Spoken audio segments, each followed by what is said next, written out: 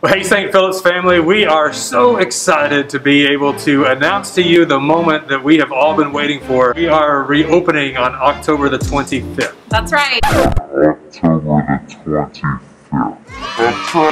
That's right. October 25th, we will have a 9 o'clock contemporary service and an 11 o'clock traditional service. Both services will be right here in the Family Life Center.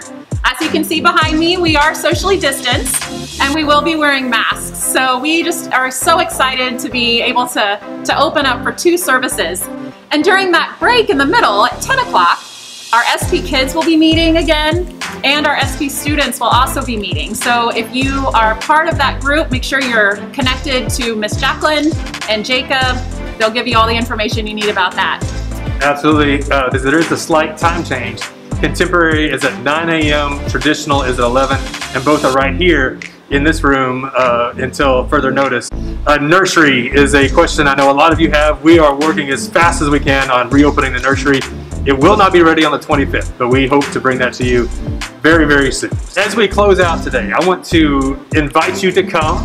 I also want to encourage you to prayerfully consider volunteering. We can't do this without you, and that's not a cliche, it's reality. We need so many volunteers to make worship happen, and with the change in our culture and our climate over the last 6 months, that's become increasingly more difficult to find.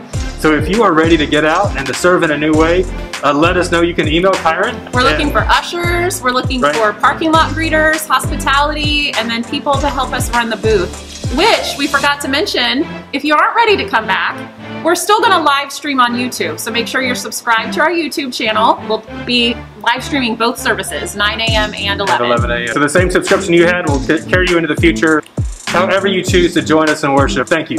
And we can't wait to worship with you in new and exciting ways in the future as we launch into this next chapter of our ministry together.